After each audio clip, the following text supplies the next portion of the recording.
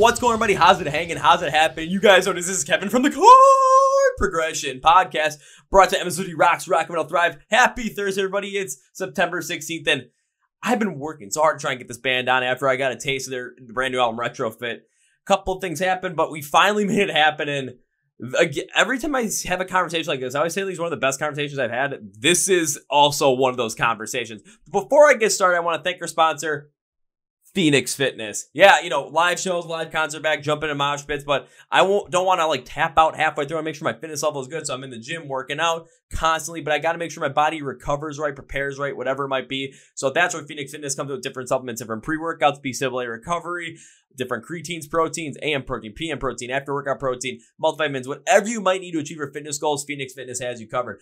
Our listeners to the Chord Progression podcast get 15% off, count it, 15% off using the code MSOTD at checkout at fnxfit.com. So be sure to go do that, and thank you, Phoenix Fitness. But now, the band Sell Your Scores, they came out with an album called Retrofit on August 20, 2021. And this album hit me in some other way about happiness and why, you know, people always seem so much happier back, when they think about, like, you know, the early 2010s, the 2000s, the 90s. Why are people so happy? Why is the nostalgia factor so powerful?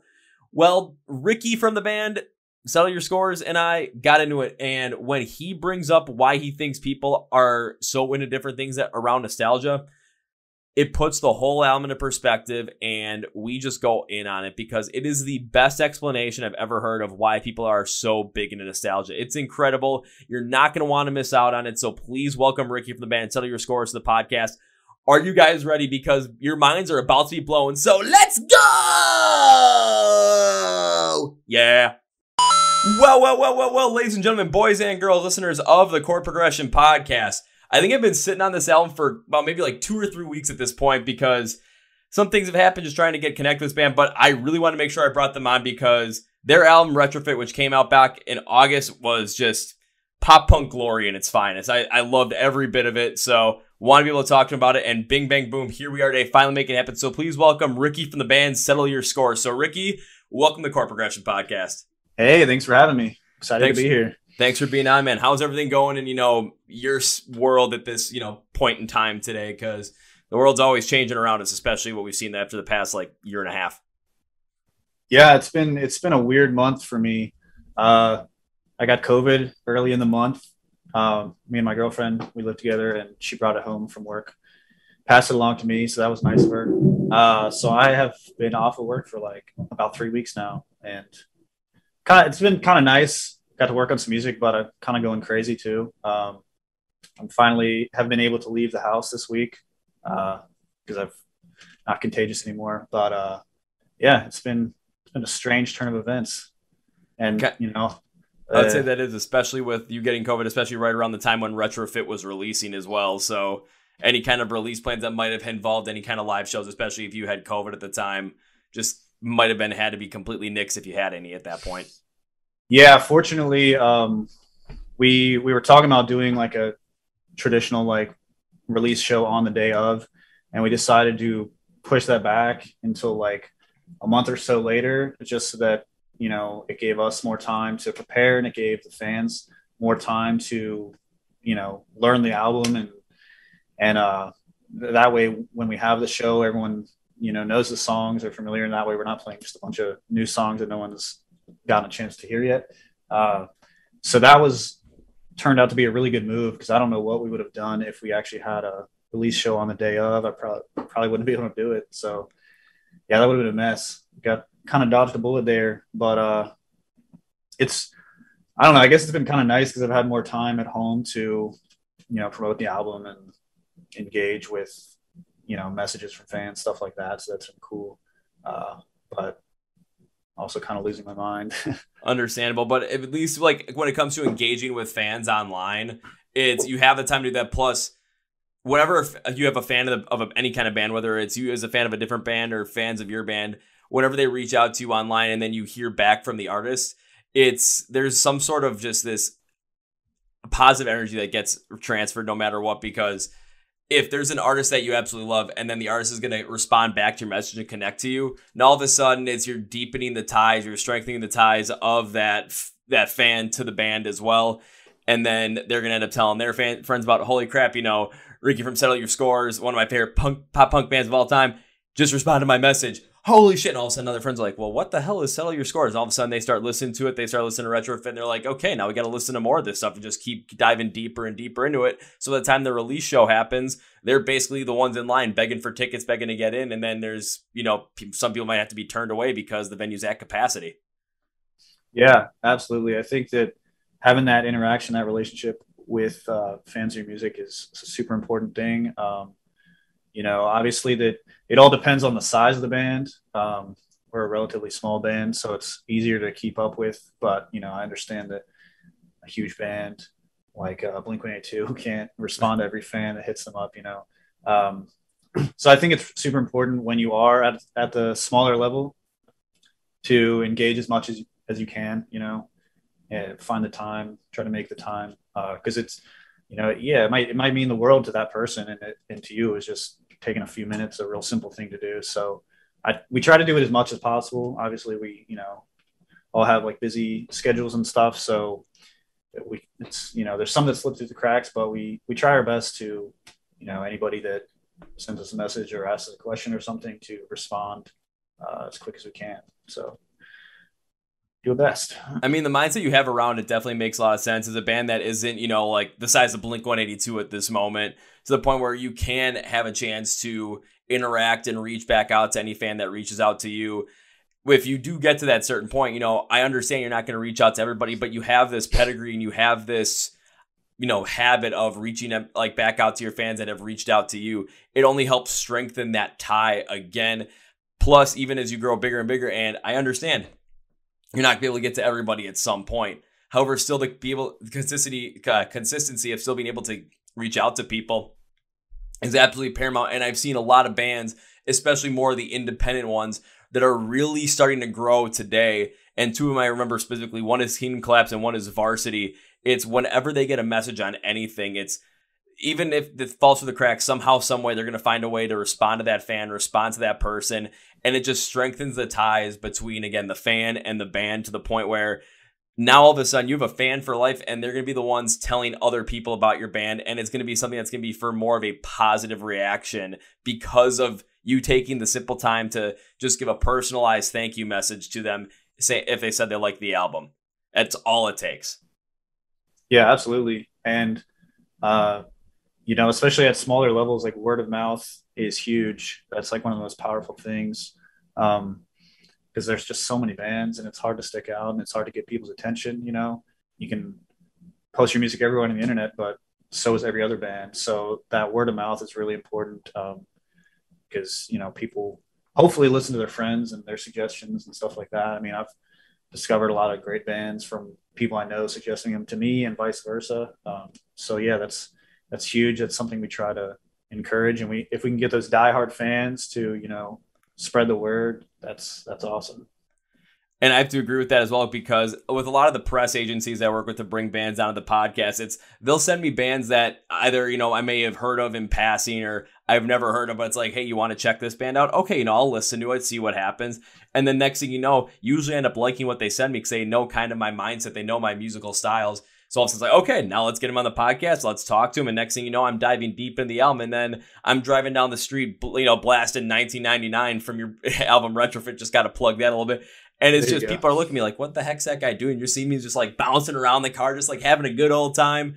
You're like, what the hell's actually going on here? And I'm just smiling the whole entire time. So they might be, pulling out their phones like, hey, Google, what song is this? Or Shazamming it if, you're back in 2011, something like that. And next thing you know, all of a sudden, oh man, I remember that guy in that car was jamming out to this song. And now I got to go check it out when I get home. And all of a sudden they check it out. And then they jump into more songs off Retro. And they go into your other two albums. And they just start diving deeper, not only into your band, but the genre as well.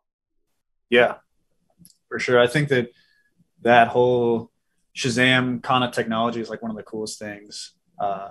So, growing up, I didn't have that. So if I heard a cool song, I had to just kind of try to memorize what lyrics I could hear and, put it into Google or something. But nowadays it's so easy. Like every time I'm watching a show and, they play a sweet song, I just pull up my phone and boom, it's right there. So yeah, it's kind of crazy how the music industry has evolved with all the new technology coming out. It's it's constantly changing, and sometimes it's hard to keep up with, but it's also, a lot of it's better in a lot of ways, worse in other ways. But yeah, it's cool to see that, you know, you can you can be blasting a song down the street and somebody might hear that and pull out their phone and figure out, find a new song that they love. So that's pretty cool.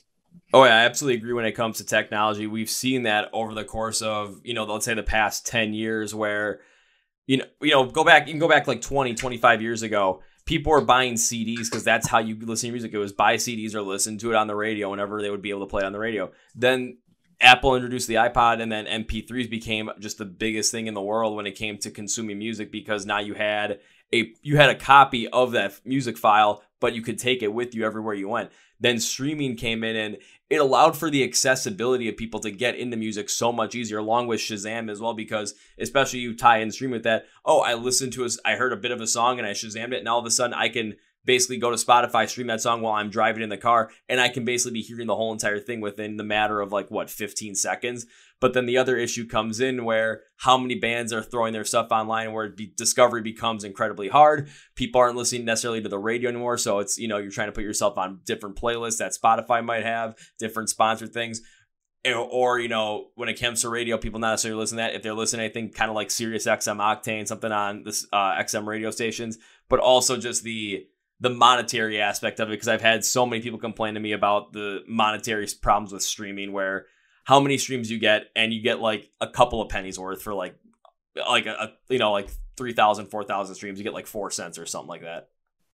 Yeah, absolutely. And yeah, I have mixed feelings on all that stuff. I mean, us small bands love to complain about how little we're making. But on the other hand, without stuff like Spotify playlists and all those algorithms, we might have nobody listening to us, and then we wouldn't be making money either. So it's kind of a double-edged sword, because I think that the way that people consume music now, it's a lot easier to get heard if you're a nobody. You can afford to create great music, great sounding productions, and get your stuff out there independently. You don't need a label anymore. But it's definitely harder to sustain that, because I don't know, back in the day it was hard to get your big break, but once you got it, you're actually making pretty good money off of music sales. And now I don't know, it's just kind of weird, because there's all these bands that are fighting to get on playlists, which get their music heard by tons of people that, you wouldn't have that back in the day. But then at the same time, you got all these bigger bands that people think are, killing it, and they still have like at least part-time jobs on the side, because people are, really struggling to make ends meet just on a income as a musician, unless you're, a huge band, obviously. But yeah, it's weird. I was gonna say it's totally understandable, to the where I was recently talking with Landon from the band The Plot, and we kind of talked about this, where you're seeing a lot more bands stay independent, and it's because of just the different things when it comes to the monetary aspect of it, to where, yeah, you could, get signed by a label, but that at times can be incredibly difficult as well. Then there's so many other facets of it. But again, going back to the Spotify thing, it's why we don't complain about it at times is because it allows for so much more accessibility for so many other bands to be heard and so many other bands to be noticed. But where the complaints come in about it is, it's going to take so many breaks for you guys to finally get to that moment where, even some of those bigger bands where these guys still have part-time jobs just to support themselves, and you don't think they're ever going to need that. It takes a much longer time to get to that. I mean, hell, I know a couple of bands that, they're finally starting to do this full time after many, many years. And it's just taken, all of a sudden, oh, they had a hit in 2019. Okay, now you got a hit in 2020. Okay, now you have a hit in 2021 that's being played on Octane and still in the Big Guns Countdown every single week, but still feels like no record companies recognize him. It's and at times it's okay, it's just the things we complain about in the music industry. It's things that might not have been complained about beforehand, but it's just because the way things evolve, you're seeing new positives comes out of anything, and new negatives come out of anything as the industry changes. Yeah, definitely. And I mean, us personally, we can, sit here and complain about how little we're paid per stream.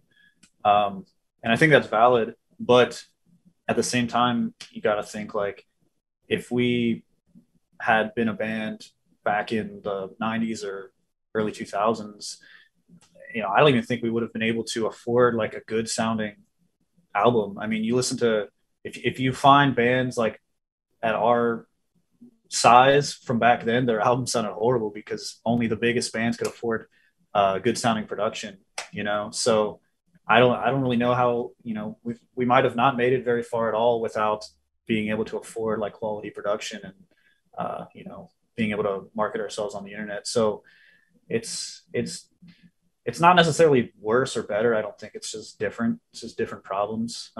But yeah, it would be great if Spotify would pay more per stream. I think they could do it, and hopefully that'll change and improve as time goes on. But we'll see. I mean, we'll see what happens, especially again with live music coming back as well. Just seeing different revenue streams coming in for bands to the point where maybe Spotify is going to have to do something. There's going to be some pressure put on. Like I've been saying this since last year. It's just going to take even when it came to the whole entire pandemic with different labels with Spotify. It's going to take that one major band. It's going to take that one inciting incident to really spark that kind of a change. Because it's going to be like, okay, what happens if all of a sudden, I'm using Metallica as an example. What happens if Metallica ends up going independent? What happens if Metallica ends up pulling everything off of Spotify because of the little amount of money that artists get paid? If something like that happens, and it's just kind of like that inciting incident, it's a catalyst for something else going forward. So it kind of seems like, change can definitely be made happen, but there's got to be that spark behind it that incites it all. Yeah, I would argue that it would probably take at least a few really big artists, because I mean, what you're describing kind of sounds similar to like the Taylor Swift stuff that happened, I don't know, a couple of years ago now, where she's basically taking her music off of Spotify to try to leverage them to pay artists more.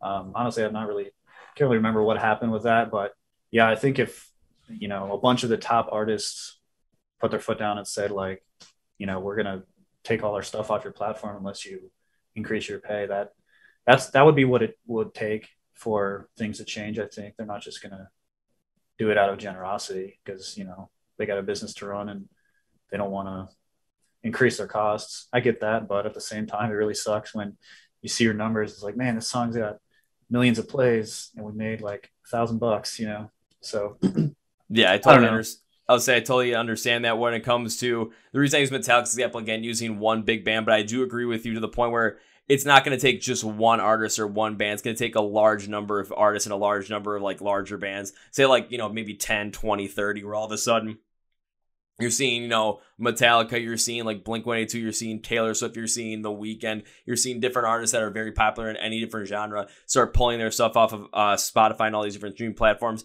to ensure that you start getting the artists start getting paid more. Then all of a sudden these streaming platforms are going to end up losing out on that money. They're going to have to make a change in order to make that happen. When it came to the Taylor Swift one though, I thought the reason she took it down was because there was something going on with the label that she was working under, and there was something going on with like the different recordings or something. I can't remember exactly what it was. It might have been like a situation where kind of like with Motley Crue, where they didn't own their music and then they took that huge massive stand, got off their record label, and then owned the rights to their music. There might have been something like that. I don't remember what it was, but I don't think it was because of Spotify not paying the artist. I don't think that was the reason for it. But then again, I could be wrong. Yeah, I'm not knowledgeable enough about it to argue. But yeah, I think it would take a few artists, because I mean, we can blame Spotify all we want, but at the end of the day, it's really society's perceived value of music has gotten a lot lower just because these new streaming platforms have come out, and it's like, hey, instead of buying an album for 10 or 15 bucks, you can listen to anything you want for a whole month for 10 bucks. And that's just too good of a deal for people to pass up. So, I mean, because at the end of the day, like, people can still buy music, they can still buy CDs if they wanted to. So if people really wanted to support the artist enough, they could just buy all their albums, and we wouldn't have as much of a problem. And I'm not blaming the fans. It's because I can sit here and complain about Spotify and Apple Music not paying enough, but then at the end of the day, like, I use their services. You know, I have an Apple Music subscription. I'm not regularly buying albums, so I'm part of the problem. So uh, I don't know. It's kind of hypocritical for all these people to blame the platform, but then use that platform. It's really that people just don't want to pay for music anymore because they don't have to anymore. But at the same time, the whole reason that, you know, these streaming platforms came about is because before that, everyone was pirating music. So really, it's just the accessibility of music on the internet has kind of destroyed the value of it because, you know, people don't have to spend $15 on an album anymore. They can just, you know, steal it or buy the single that they want for $1, or they can just listen to it on streaming now. So I don't know. It kind of is what it is. You just kind of have to evolve with it and roll with the punches and try to make the best of it. But yeah, it's tough, definitely. I mean, that's like there's an economics lesson right there where once, you know, streaming became a big thing, it was the supply of music, not only with how much music is being, you know, out there on these different platforms from these artists, but just the availability for anyone to listen to it. So you have so much more supply, but when it came to the demand for that music, the demand never changed. So when you get that supply curve to kind of all of a sudden it moves over, and then the demand line does not move, all of a sudden the overall price of, you know, like what people were willing to pay ends up going way down. Yeah, so for it's sure. me pulling out my degree for, you know, maybe the third or fourth time on a podcast. So woo, finally There got you to do go. that again. Nice. Oh, I yeah. even realized I could have used my shirt for this because I got two like perfect lines here, but no, completely missed out on that opportunity. Well, next time. Nice. But honestly, enough with, you know, complaining about, you know, talking about Spotify and stuff and all that, because even though I like to talk about that and I love to pick people's brains on it, of course, I do want to talk about the brand new album Retrofit because, again, I've been living with this album for a couple of weeks, and, you know, as I've been working through it, listening through it, I've got a note sheet on the whole entire album right now in front of me. It's 16 pages long because I did not want to skip out on any detail of this album. And I, like, right as I was going through, I'm trying to figure out exactly what the base of the whole entire meaning of the album is. Like, really looking at it, looking at the artwork, looking at the lyrics of the songs, how everything is connected. And I don't know, I kind of got something rather interesting about it, but I got to ask you first, when it came right in this album, what the overall theme behind the album, what's the overall theme behind Retrofit? I would say the nostalgia of it. You know, I've always loved that old retro, like early 2000s drive-through records kind of era of pop punk. It's always been one of my favorite types of music. And you know, we've been doing like the heavier pop punk easy core stuff for a while, but we wanted to, you know, switch it up, try something new. So that was just something that I've kind of always wanted to do. So yeah, the whole album is really just like an homage to that time period. Like the artwork is like very like, you know, elementary school doodle, like, you know, doodling on your notepad or something. It's all very nostalgic and kind of, you know, missing childhood and the good old days. But I think that lyrically there's a ton of different stuff on there. There's a lot of different themes. And I didn't try to make every song lyrically fit into that nostalgic element. I think it would be kind of a boring record if there was 10 songs about, you know, missing the past, because how many different ways can you rephrase that? So lyrically, I tried to, you know, incorporate a ton of different themes, but a lot of it does tie together. And I think musically, everything ties together. It's all, I mean, we made a point for every song to kind of sound like that throwback to that old school sound. Um, so yeah, that's, and then the name Retrofit, you know, I feel like the album would fit a lot. It would fit in really well with the retro era. And, you know, Retrofit is like I used to work at a hardware store, and there was like a product that was like a retrofit uh, post bass or something for like a deck. Okay. And that's kind of where I saw that, and I was like, that'd be like a very fitting name for our record. So that's where I got the idea from. But yeah, it's basically like when they make a part after the fact to add to something existing. So I kind of took that as my interpretation, is that we took something that's already been done, you know, that old pop punk sound, and kind of added our own twist to it. It's a little more modern sounding, you know, and yeah, basically took something that existed and put our own spin on it. I So would say listening to it, I definitely agree with you there, where it sounds like, it does have a little bit more of the modern take to it. But if I were to listen to sound back in like 2002, 2003, it feels like it would fit perfectly right in there. But then as I was going through it, because of course, just taking a look at some of the song titles and just kind of some of the themes of the overall songs, it's like this, that definite like nostalgia, looking back at the past kind of reflection is there. But when it came down to like a core base and core meaning for the album, I kind of got where you were coming from, but I kind of went a little bit deeper into it, to the point where, yeah, you're looking at the past and you're looking at, songs like 1999. Of course, you're calling out a year and you're bringing up different, instances like, Blink-182 playing, listening to Smash Mouth All-Star on the radio, and then going into a couple other different ideas as well, like a QWERTY. I'm like, oh, that's my keyboard right there. I can look at the name of the song on my keyboard. I wonder where that came from. yeah, But what I really got from it was, it's not looking at the past and wishing like, oh, I wish, it was like back then where, that like remembering this time, remembering this. I think a lot of it looked at, take a look at where we are now in life, especially no matter what you are or any point in life. Take a look at where you are now, and you take a look back at certain aspects of life, when you were in elementary school, middle school, high school, like in the song, the way things used to be, like, I wish we just stayed 17. I don't think it's necessarily wishing you were back at that moment. I think it's wish you were back at that moment in like some sort of a headspace, to the point where responsibilities aren't as big as they are, insecurities aren't as big as they are, and you get back to a point where, people are just, you guys are just hanging out with your friends, just having fun, not really having a care in the world, not having to worry about responsibilities with the fact that, I have to go to work in the morning, so I have to miss out on this. You never used to worry about that. You never used to worry about, oh, will I ever see my friend again in like 3-4 years? No, you probably end up seeing them, 2 days later, because you guys be doing some stupid shit like going to sledding or throwing water balloons out of a moving car. And yes, I am taking these examples from my own life, because we have done this stuff, just kind of street racing, and then trying to avoid a bunch of street racers because we threw water balloons at them, which was not our best idea, but, you'll learn. But it just kind of takes a look back at that time frame where a lot of the responsibilities that are put on us as adults in today's society were not there. And we felt a lot more free just to do what we felt like and kind of be who we wanted to be. And we don't have to fit in this certain like preconceived notion of boxes, because we had bills to pay. Our family and societal pressures and friends want us to do certain things that maybe we didn't want to do. We had more of this freedom. We had more of this expressiveness to be ourselves. And it's kind of like a nostalgia look back to a mindset of that. That's what I took out of it. yeah, absolutely. I think that that's a big part of it.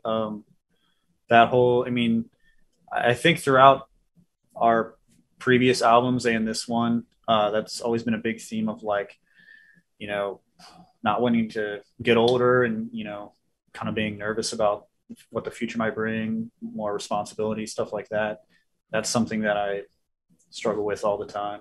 And it's always going to be a big theme in a lot of the stuff I write. So yeah, I think that is a big element. It's like, there's the missing the past, but there's also the looking at the past, and just like, I think that's why a lot of people are so nostalgic, is because, when you're living in the present and you're dealing with your problems, they seem a lot bigger than looking at the past and being like, back then I had problems, but they weren't really that bad. And, probably 10 years from now, I'll look back on the problems that I have right now and think like, they really weren't that big a deal. But when you're going through it, it seems a lot worse. So I think that's why humans tend to be so nostalgic, is because, when you look back, you remember things fondly. You like the good memories seem to stick out better, at least, for childhood. That's how I felt. Like, there's, when I think about being a kid, I don't think about like doing homework. I think about like hanging out with my friends, having fun. The good stuff sticks out more than the bad stuff.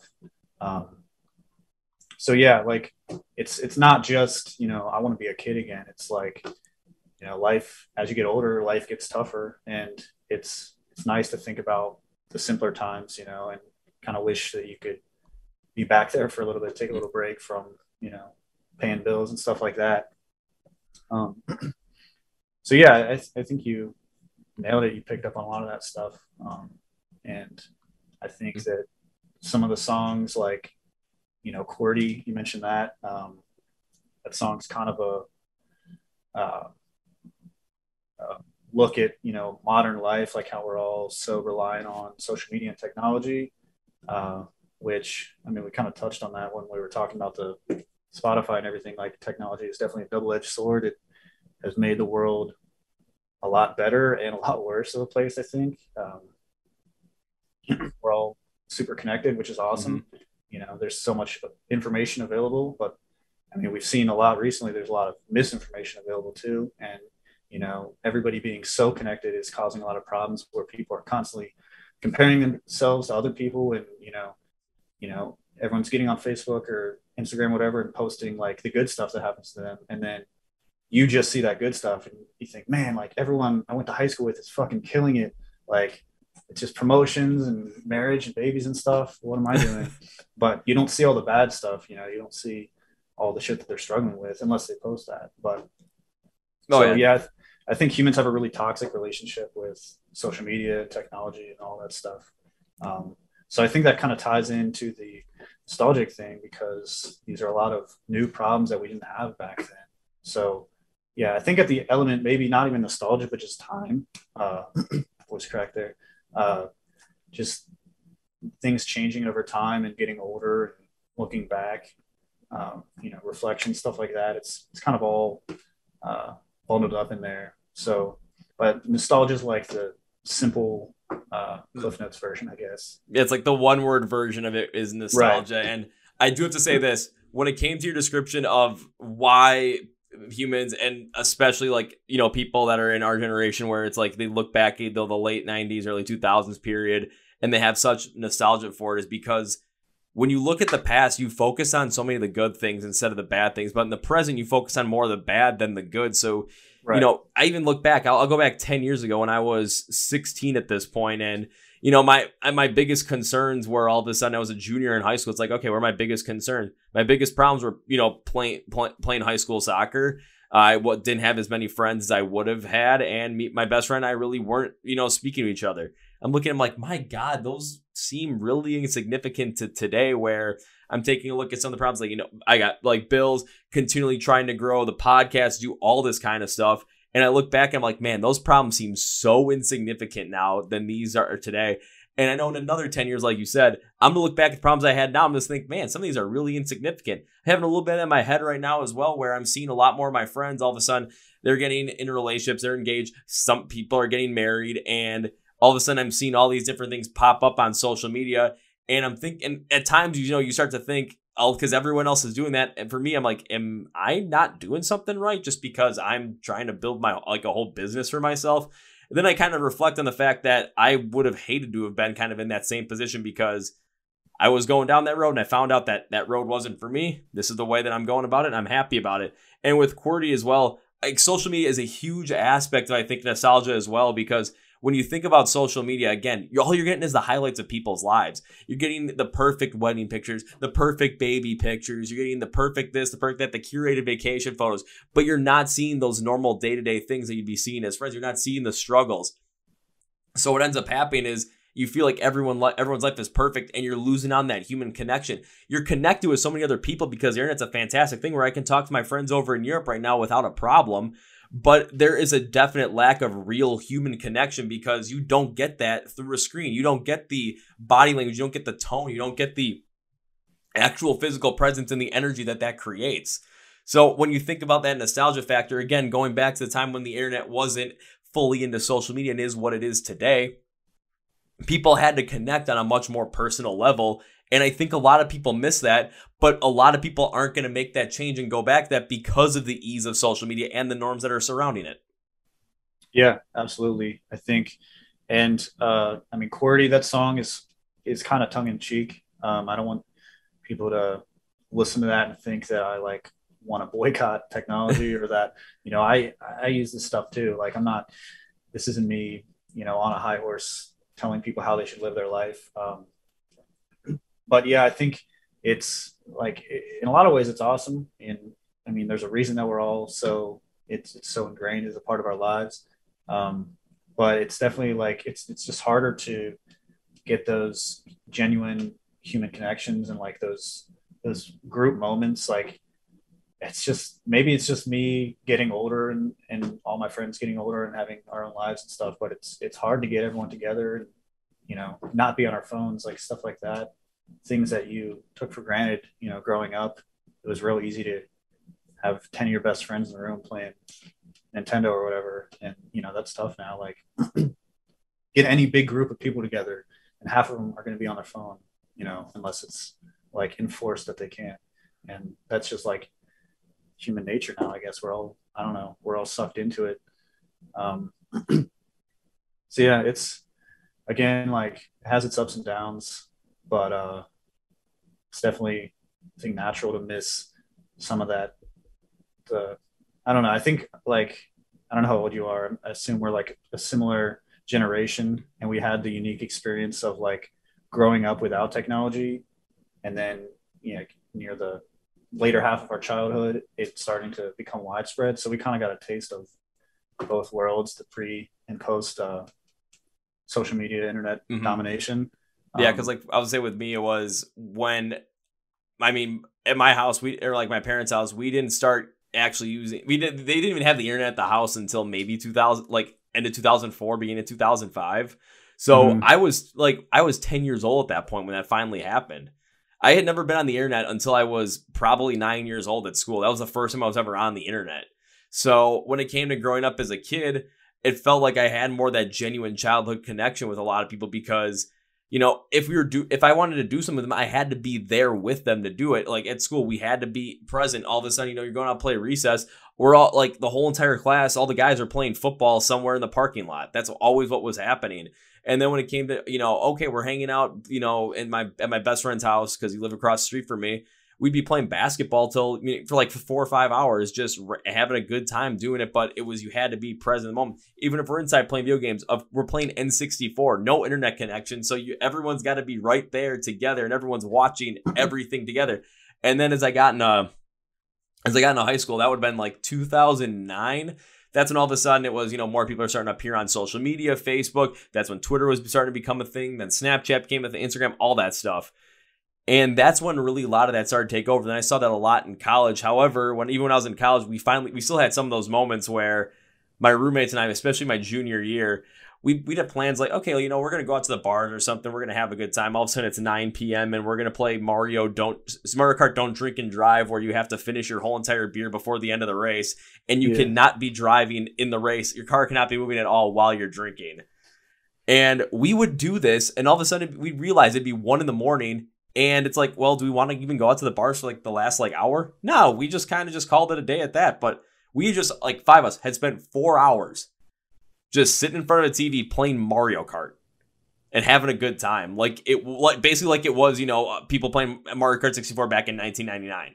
It was that exact same kind of thing. And I look back at those times and I love those times. They were so much fun looking back at it. And now what I kind of miss about those, it's not the fact that what was going on in the world at the time or that time in life. What I miss the most about it, again, is the fact that all of us could be in a room together and be present and have just this great time.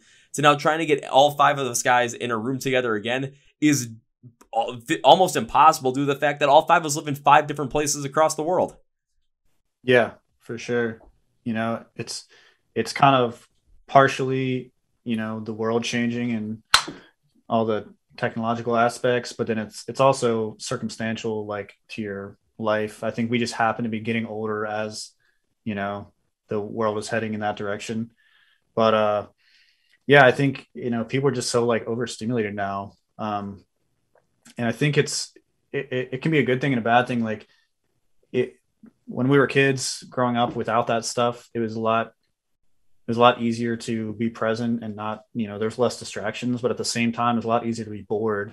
Like I try to picture myself if I was a kid nowadays, like it's impossible to be bored. Like if you have an iPhone or like a computer, like there's infinite things to do, on the internet.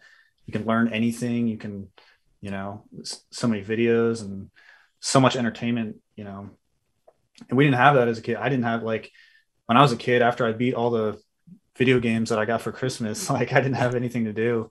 And I think, kids will probably not experience that much ever again. But at the same time, it was nice to, I don't know, we had no choice but to go outside and play with our friends.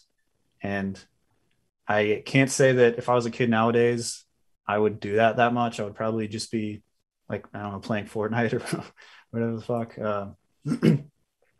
But Oh, I know. yeah, I was say I know that like my little cousin, that's pretty much what he was doing the whole entire time. Like when he was here in Wisconsin, was if he was just playing video games the whole entire time because that's how he could connect with his friends back in Texas. And I don't blame him for it. And I'm like, well, what do you guys do in Texas? He's like, this is pretty much what we do. And it didn't surprise me. And when it comes to like playing video games, I'll still like, I don't play anything new. Like if I'm playing something, might be Xbox 360, but most of the time it's still N64. Like if I'm like, I'll usually do this once a year where I'll pop in Banjo-Kazooie and try and beat it faster than I beat it the last time. And I'll do that once a year. And it just, for me, it just kind of takes me back to that simpler time where I think it's just less responsibilities, but also where it's kind of more of an easiness to be happy. And I think especially the song, The Way Things Used to Be, when I look at that song, I think that is kind of like the song that kind of really takes the whole entire album and puts it together and really understand it. Because when I look at that, I'm like, it's kind of similar to what you guys brought up in the song 1999, but it has more of this reminiscence feeling on when we were like young adults. We didn't have those responsibilities, because today we all get wrapped up in things that we have to do in life, like our jobs, relationships, families, bills, kids, whatever it might be. And it just asks, can we go back to, in our mindset, a simpler time and just enjoy life again, enjoy that, spending that time together, not being so worried about, we have to work in the morning, we have to do this, we have to follow this, we have to be a part of this. No. Why can't we just all just get together one more time? Maybe, once every month, maybe every now and again, whatever it might be. But why can't we just get together again like we used to and just hang out, relax, just be ourselves and just have fun? Why are there so many other things that are keeping us from doing this? Just because this is the way adult life is, and this is what you have to do. Why can't we just go back to enjoying life once again? Yeah, it's absolutely. And that song, The Way Things Used to Be, I think it's similar to 1999, but I think 1999 is more of reminiscing about childhood, whereas The Way Things Used to Be is more of it's more about the connection with the people and, drifting apart from people that you used to be really close with, people that you grew up with or whatever. That's just kind of how life goes. People grow in different directions and, life happens. So yeah, I think they both touch on kind of the same subject, but in different ways. That one's definitely more about the human connection. 1999 is more about, the nostalgia of childhood and those times. But I think that at the heart of it all, like, it's really like 1989 is really not about that time period necessarily. There's a lot of references to it, obviously, but the bigger takeaway is, just missing simpler times. And like I've seen a lot of comments on that video where people will say like, I wasn't even alive in 1999, but like I still, can relate to this song. So I think that's really cool because, at the end of the day, like, it wasn't about that year. It was just about, missing a simpler version of your life, Oh, understandable. And I was like, for me, I think why I took a little bit more of like on the actual year itself was because I was actually around during that year. Of course, I was like 4 or 5 years old at the time, but there are things I remember about it, and there's things that I do kind of miss. I remember just playing video games, just again, no care in the world, just whatever I wanted to do was whatever I wanted to do, and I didn't have to worry about certain responsibilities. There were no like preconceived, no insecurities that were downloaded into me that just kind of like prevent me from doing things. No, if I want to do something, I went out and did it. All of a sudden, like, my best friend would tell me, hey man, there's some ants on the ground, why don't you eat them? I'm like, well, fuck it. Okay. So yeah, 8 bugs. Yeah. Not afraid to say it, because he will definitely tell you the story if you ever ask him. But it's just, again, you're bringing back that nostalgia thing. Very kind of similar like what Bowling for Soup did back with the song 1985 when they came out, that because they're using a lot of direct references from that year. However, a lot of people can listen, then they kind of bring back this nostalgia factor to back when, times, that before either they were even born, or times that, when they were just like younger, and can really understand that. Similar to what happened with 1999 with you guys as well, where people are able to connect with their own childhoods once again. And that's kind of direct connecting more with what you had experienced. But when it comes to the way things used to be, that's kind of, again, relating more to the human connections you had in the past, but also the connection you have to yourself as well. Because even when I was listening to it, that song, I just was started thinking about all the times I'd spent in high school of like my first 2.5 years where I really didn't talk to that many people. I didn't really have that many friends. I really wasn't comfortable in my own skin. All of a sudden, that last year and a half just had a whole different crop of friends that didn't go to the same school that I did. And we would just do the funnest, craziest stuff. We just had a good time doing it. It was every day felt like an adventure. And then looking at it now, I'm like, I had one of my friends, it's just, we were at Rockfest in Cadott, Wisconsin this year. And all of a sudden, I'm like, I'm kind of trying to start to drag him a little bit. Like, oh yeah, I want to make sure you're seeing this show too. I want to make sure you're seeing this show too. And his wife would come along as well. And all of a sudden, it's just the rest of the group we're with, they were hanging out back at the campsite, just kind of chilling. I'm like, live music is back. Let's just have some fun. Let's just let the day take us like we used to, and just see what happens. And next thing you know, we're going crazy to Limp Bizkit playing break stuff. I mean, and just getting lost in it. And we're meeting a bunch of people around us and making friends with everybody. And it was something like, we're doing this now, and this is the same stuff we'd be doing 10 years ago. Just the freeness of it. And I really miss that, and I want to bring that back as much as possible, to the point where just enjoying life, just enjoying the moment, and enjoying where you are, and not worried about, like the problems that you're having right now. Because again, in 10 years, the problems you're having right now are going to seem totally insignificant. Yeah, absolutely. And I feel like humans kind of, it's like we don't know we're in the good old days until after the fact. So I think, yeah, just enjoy life, when you can, like, make those good memories. Because I look back at my childhood fondly, but at the same time, I feel like 10 years from now, I'm going to look back at this time period and remember all the fondness of that. So I try to keep that in mind, like if I'm having a rough day, like in the grand scheme of things, like, I have a lot to be grateful for. I've got a lot of good stuff in my life right now. And, when you're living in it, sometimes it's harder to see the good stuff and you just focus on the bad. But, I think in the future, I'm going to be nostalgic for right now. So, I try to keep that in mind and enjoy what I've got while I've got it. I think that might be the best way to tell the lesson that this album tells is, again, like you said, nostalgia, why it's so popular is because we remember the good times in the past. And again, going forward 10 years, we're going to look back at this time, even during the pandemic, you're going to look back at it with some sort of positivity where it's like, oh, you couldn't go out, you couldn't do this, but what did you do during that time? I'm going to look back and be like, what did I do during that time? I started interviewing bands. All of a sudden it was once a week. Then it was twice a week. And it's like 3 times a week as things are opening up. And I'm like, I'm still rolling with this stuff. And there's so many things I enjoy about it, because every time I see someone pop on in that Zoom interview that says this person is waiting, it doesn't matter how bad of a day I had, it doesn't matter the energy level I had, it could be super duper low. And once I see that, all of a sudden my energy goes from could be low, just very bad day, all of a sudden high energy, very good day, having a blast during it. And it's something I don't want to forget, but it also calls us to remember that there are good times happening right now. Let's not focus on, the bad times happening right now and then focus on the good times later, because we're going to miss out on the good times that we're having right now. It's kind of like be more in the moment, be more present, just enjoy. We only get one chance at life. Why are we so worried about everything else that kind of comes around it? Yeah, absolutely. I kind of had a little mini example of that, earlier this month when me and my girlfriend both had COVID. We were both stuck at home, quarantining, not working. And, at the time we couldn't help but be like, man, this sucks. Like, we both feel like crap. We can't go anywhere. We're kind of going crazy, getting a little bored.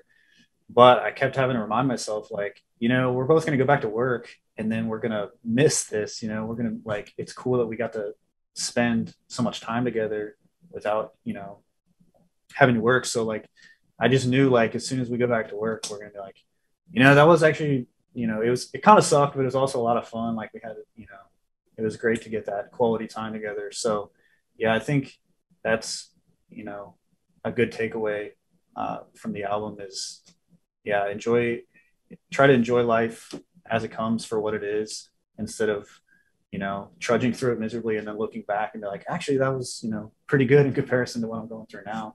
I think you gotta, try to, and it's weird. Like, our music, I feel like in our band, we've all, like, the songs are usually pretty pessimistic, We don't have very many optimistic, uplifting songs, but I think that's cool if people can take away like a positive message from it. Because I don't think, like, when I write a sad song or an angsty song or whatever, it's not, the point isn't to make people feel worse, or I'm not trying to remind everyone how shitty life is or anything like that. I think that it's a powerful thing where, like, if you're feeling sad or whatever and you listen to a sad song, it makes you feel better. It's comforting knowing that someone else feels the same way as you. So I think a lot of our music is pretty pessimistic, pretty negative, but I think it can have a positive impact on people. We've received messages like that saying that our music has helped people in hard times and stuff like that. That's super awesome to hear. Like, that's one of the reasons why we love doing what we do. So So I'll say technically we can call this optimism through pessimism in a way. yeah, pretty much. I mean, I like, me personally, I write most of the songs and most of the lyrics. And a lot of them, it can be a very therapeutic thing where, like, whatever I'm going through, struggling with, I can put it into a song and it comforts me. It's kind of therapeutic to get your struggles, your insecurities, whatever, out there. And it's like, worst case scenario, like, this sucked, but at least I got a cool song out of it. So it's kind of like a silver lining. And you can, I don't know, it's just it's I think it's healthy to, like, get your whatever you're going through out there, whether it be talking with someone about it or writing a song, maybe both. But yeah, I think our music can have a positive impact without being very optimistic songs. Well, absolutely. I mean, taking a look at Retrofit, where some of these don't necessarily have, the most optimistic overall meanings behind them. But when you tie them all together, you understand something more about yourself, and it leads to more of an optimistic outlook on life instead of using different pessimism styles to really bring forward this idea that, remember why you're nostalgic. Remember how, the good times that you used to have in life. Yeah, those good times are happening right now still. You're just not focusing in on them. It's kind of the pessimist side where it's like, yeah, you're not focusing on them, but then it just kind of puts you in this mindset of, well, what if you just change that around? What if you start focusing on the positive? What if you start being in the moment? What if you start, instead of just, worried about, the problems that you're having, look forward to what's coming up in your life, like, really, like, that day or like the next day. And remember that, especially for me right now, I'm looking back at certain times in life. I'm like, especially take a look at 2020. I'm like, man, how many different concerts did I miss out on? And it sucks. And then I take a look back, like, well, what did I do during that time? Again, I did all this stuff for the podcast and I absolutely love doing it. And I'm looking, it's like, oh, well, I'm struggling a little bit more, making sure I get all the podcast stuff done. But that's because I get to go to concerts again. I get to be in that moment once again. And it's just, whenever I'm at a live show, I'm so stuck in the moment that all that, like, having that, like, current form of nostalgia, but for the now, that happens. And It's kind of like finding a place where where that happens for you and understanding why it makes you feel that way, and then how to make that apply to your daily life in a way so that you're always looking at, bad things are going to happen in life for sure. Problems are going to happen. But instead of focusing on them so much, focus on the good things that are happening in life. Focus on the fact that, maybe some of your closest friends have found the people that they love and are going to be getting married. Maybe you're working well on your business. Maybe it's the other way around. Who knows what it might be? Maybe you just found something that made you happy in life. Maybe you moved to a different place. Maybe you're trying something completely different and you might be scared, but remember what you used to be doing may not have been as good. It's just taking a look at what you're going on with today and understanding how many positives are behind it so that you don't lose sight of the enjoyment of life that's happening right in front of you. Yeah, absolutely. And as I get older, it's kind of something I've been trying to work on with myself. Like, I can be a pretty pessimistic person, but I'm trying to, like, catch myself and, make sure that it's not like a destructive thing. Because I think people like to vent and complain because it makes you feel better. Like, if you're, I think we've all been in, like, a job that we hated, and you just talk all day with your coworkers, like, man, I fucking hate the job, this sucks, and it makes you feel better. Like, that's why you do it. But I think that there's a certain point where, if everyone's just putting out so much negativity, this is something I see a lot on social media is like, you know, it can be a very negative place. Like everyone just, arguing, bickering, talking about how much everything sucks.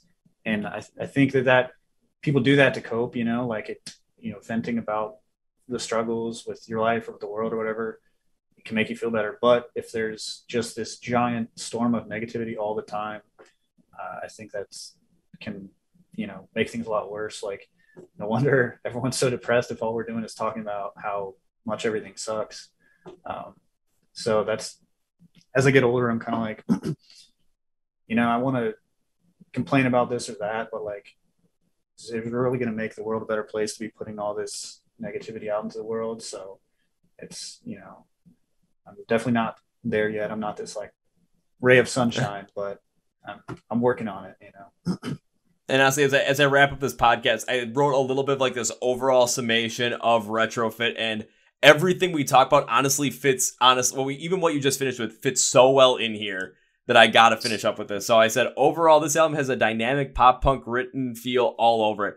From its, meant the misery start to really create more of this fun, but also penetrating sound to hold your hand along through some meanings, to the nostalgic drive of 1999 and the wishing for happiness and bliss in the way things used to be. The band really takes you in this mindset of Retrofit to go back and find what made you happy in life, why you were happy back then when you were younger, and how to replicate that and recapture that in a way today. But they don't shy away from some of the heavier subjects like they did on High Spirits and really taking a look at those in this current millennial generation.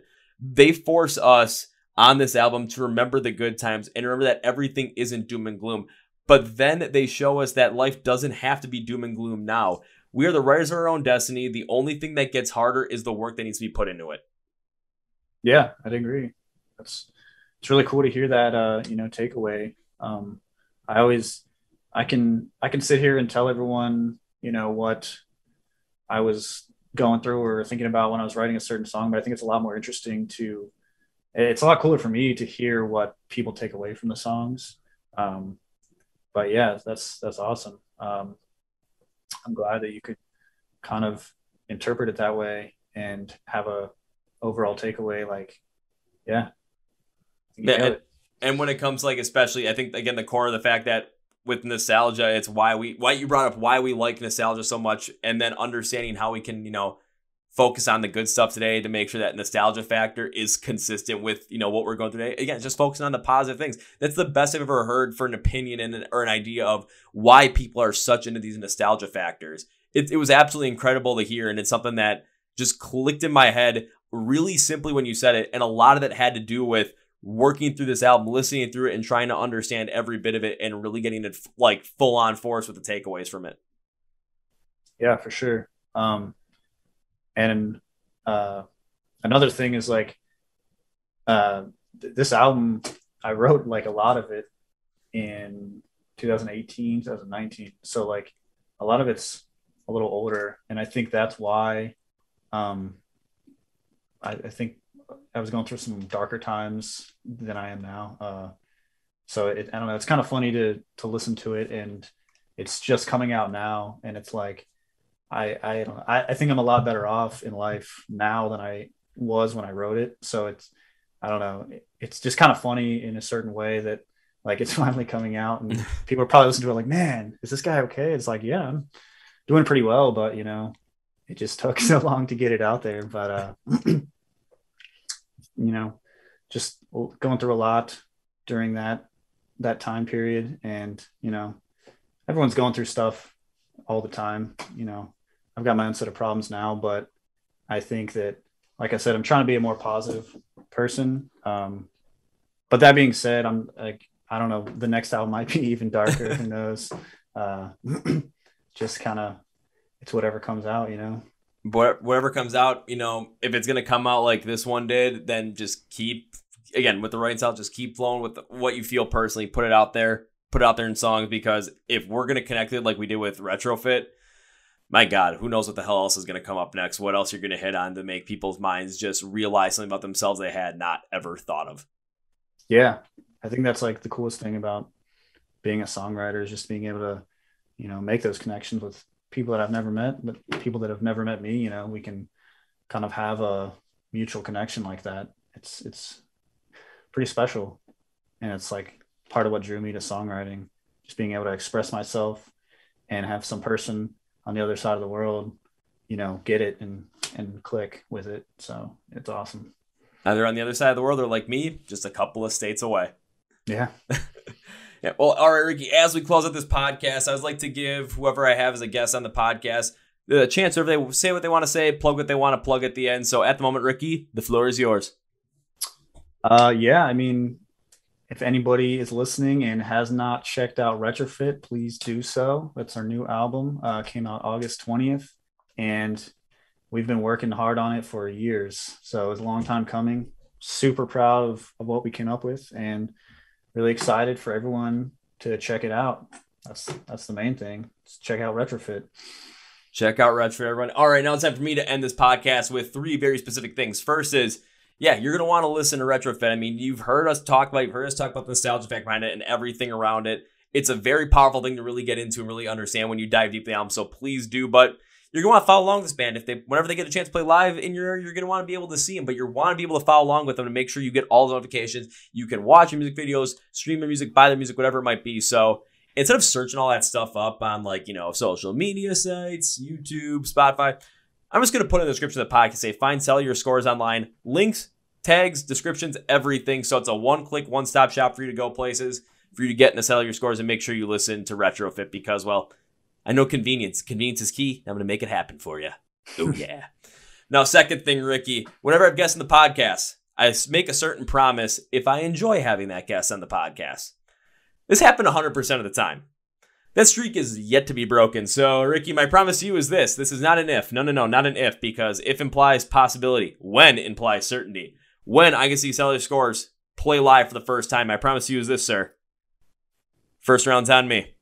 Hey, I like that. Perfect. All right, Ricky. So on that note, I cannot in good conscience say goodbye because that seems too final. Made that promise. I'm going to keep listening to Retrofit because, again, it just hits on all those different factors and I still can't stop listening. So I will not end this podcast by saying goodbye. I will end it with this, though. See you later. See you soon, man. Well, folks, an interview with Ricky from the band Cellular Scores. Remember, Retrofit is out now, so check the link description of the podcast to make sure that you listen to the album. Go buy the album. Go buy some merch. Go follow them in every which way you can because you're going to want to see this band live, especially you like pop punk. Please remember to follow us here at MSOTD Rocks, Facebook, Twitter, Instagram. Be sure to subscribe to the YouTube channel so you're getting the podcast as well as some of the other videos we make. Also, you can listen to the podcast, Apple Podcasts, iHeart Radio, hopefully Amazon at this point as well, because I know I got the invite for them to make sure that happens. But yeah, this was an incredible podcast. Also, thank you, Phoenix Fitness, as well. Remember, 15% off at fnxfit.com. Use the code MSOTD at checkout. But if this podcast, if you're going to take anything away from this interview with Ricky, it is live in the moment. Enjoy the positive things about the moment, because when you look back on life, and you look back, 10 years, you're not going to remember the problems you had. You're going to think the problems were minute. You're going to remember the good times, the happy times. But why are we so focused on the things that are going wrong and things that are going rough today? Let's focus on what's happening now that it's good in our lives. Let's focus on the good things. Let's just remember the good things so that when we look back again, we remember the good things. We remember also enjoying the good things, because I'm doing that right now after this podcast. I got to go, to my buddy's bachelor party. I've known him since I was 3 years old. Yeah. After shooting this. Yeah, that's what we're doing. I'm looking forward to it. So that's going to be for you guys. Thank you for watching this to the Chord Progression podcast brought to MSOTD Rocks, Rock and Metal Thrive, because my name is Kevin, and you guys know how I end every single one. Up to the big, healthy, and hearty. See ya!